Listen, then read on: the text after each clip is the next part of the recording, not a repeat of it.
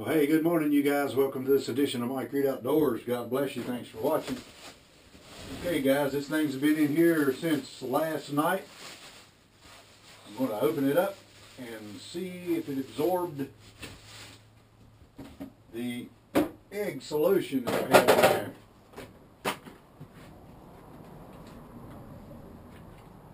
It didn't get really cold last night. I kept the fire and my heating stove going pretty much all night long. Okay. Let me pull this out. Hey, I tell you what, I've got most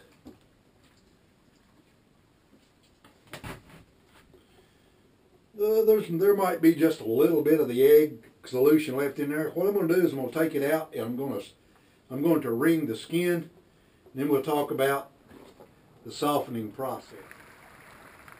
Move it this way.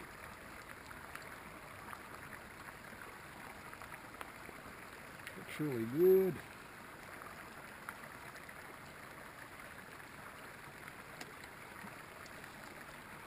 And I'm going to try to catch some of that if I can.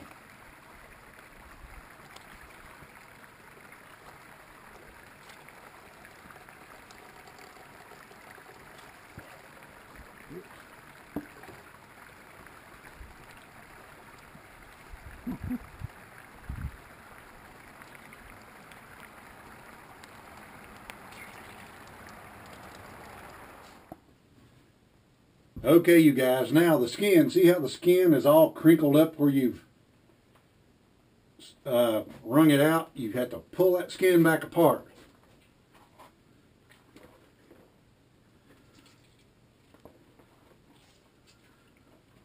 Stretch it apart.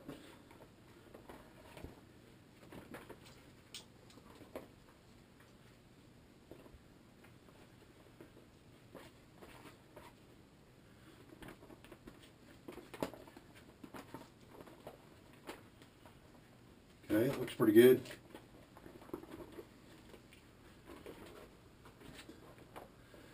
Now, you guys, is the time that you've already got to make up. If you've probably already made up your mind whether or not you're going to rack the skin and do it or soften it that way, or you're going to hand soften it like I'm going to do.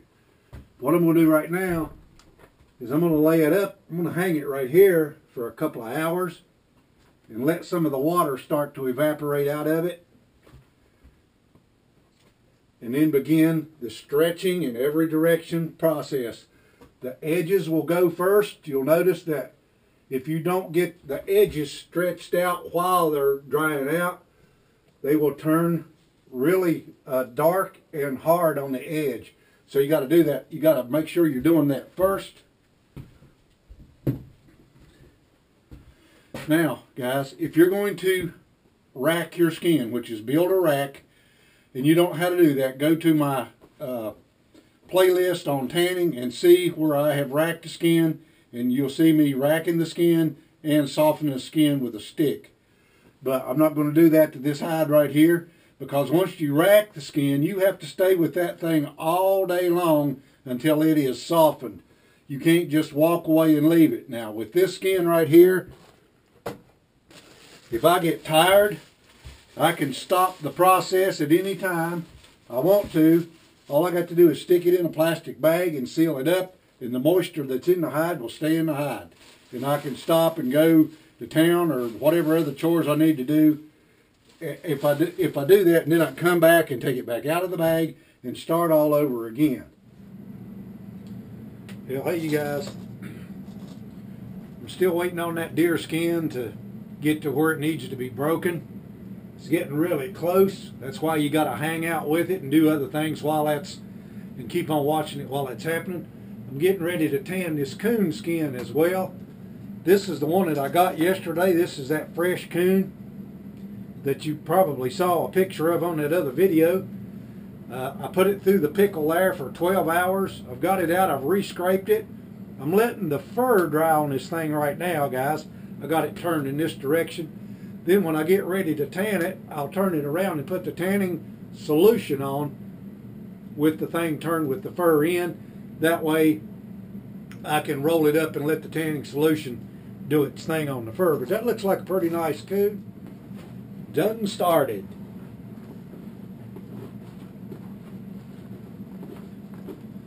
I'll take this stick I got right here and I'll start pulling on the parts of the skin that are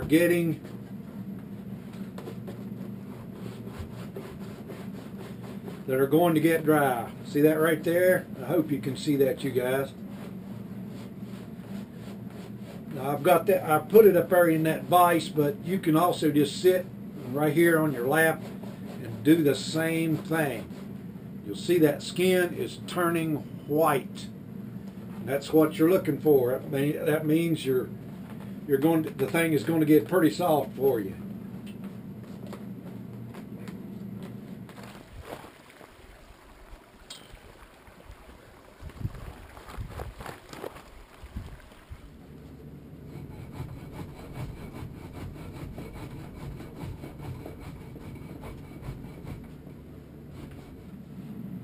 See that piece of pumice?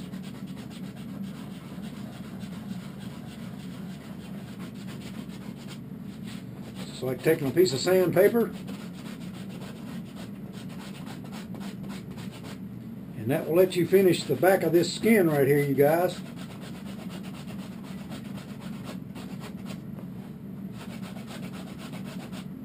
What I'm saying is, you see this stuff that's flaking off of your skin, this membrane. You just take that piece of pumice,